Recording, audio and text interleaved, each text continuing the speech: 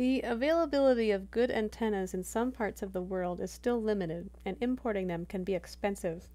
So to keep our costs down, we're going to consider if there is an antenna that we can build. Note that for hand-built antennas, the efficiency is about 50%. Let's start with a waveguide or horn antenna right here, because we've seen this before in the wave propagation section of this course. When we considered this antenna before, we were looking at propagation through the ionosphere, and we talked about using a horn antenna as the feed for a dish antenna. Here we needed dual polarization because of the Faraday rotation in the ionosphere. For the wireless link between the islands, though, we don't need to worry about Faraday rotation.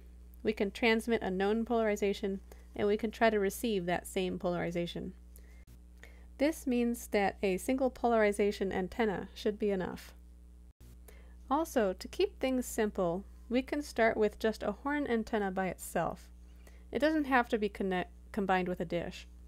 Do you have any ideas of how you would construct your own horn antenna on a remote island in the Federated States of Micronesia?